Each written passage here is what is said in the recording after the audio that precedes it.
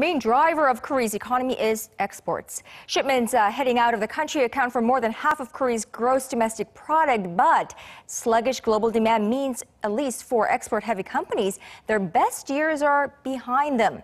Our Hwang Ji explains why other industries are upstaging these traditional powerhouses.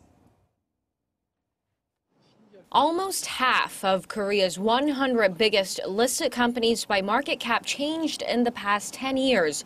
And a big chunk of companies focusing on domestic demand, not exports, added their names to the list. Market Tracker CEO Score says among 41 new firms that entered the top 100, 15 were in the retail, food and beverage and service sectors like KaKao Corp, the operator of Korea's most widely used messenger application KakaoTalk. Firms that failed to stay in the list came mainly from the construction, shipbuilding and petrochemical industries, which have been losing steam in recent years.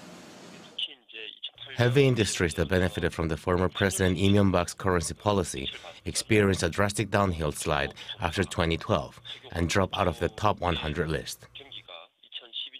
Experts add that sluggish global demand, coupled with the rising competitive edge of Chinese products against domestic ones, were also factored into the trend, while service sectors were not really bothered from such uncertainties.